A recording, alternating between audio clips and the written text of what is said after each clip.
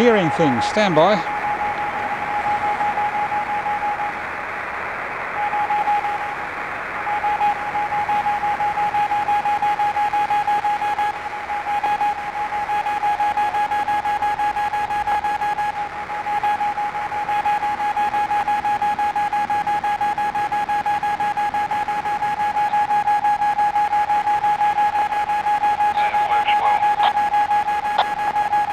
Okay, I'm hearing your beacon, not very strong about S2, but if you want we can do it the other way around, you can peek up on me.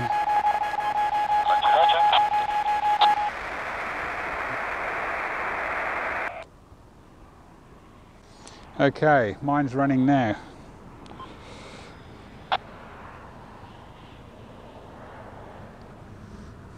Yeah, got you okay.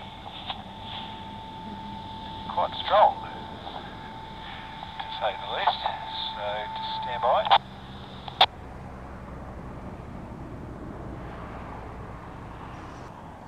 That might be a little bit better. Right, let's try that. Stand by.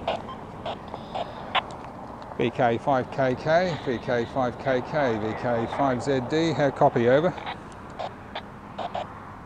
VK5ZD, VK5ZD, VK5KK. Yep, no, got you no trouble at all. A little bit of hiss on the signal, but quite readable over. Yep, no worries, no, you're fine. Good, yeah, that's quite good. You're about S5, S6 on the S meter there, Nigel. Got about S2 on noise here, but yeah, no, that's quite good. No, that's, yeah, I tell you what though, you wouldn't want to get much weaker than this, which probably explains why I was, you know, couldn't hear anything up at Kalpara. I mean, you're, as I said, about S2, kind of a noisy signal, you know, hiss in the background. So, yeah, not super duper strong. And I would say another, you know, if you took another 10 dB off the signal, I probably wouldn't hear you at all, over. Yeah, that's right.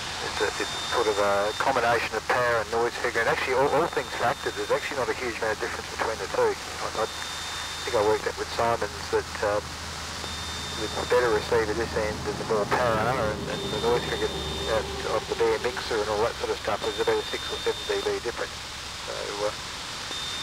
between the two. So yeah, that's all things being equal. Yeah, atmospheric loss wouldn't be much water loss today. We'd be at 0.3 of a dB, probably 0.3 dB per kilometre. In other words, a dB per 3 kilometres, perhaps at the moment. So that's where you need the extra dBs in power. Yeah, I get an odd little whistle in the background of your signal that it's going on and off.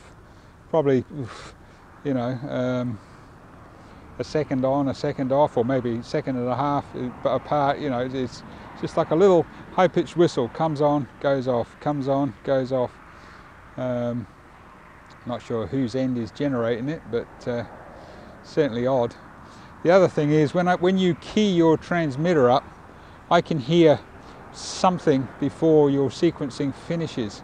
So yeah, I mean, I'm not sure what the order of events is, but I can hear something coming out of you before the sequencer's finished doing all its switching, and then it jumps to being fairly strong, over.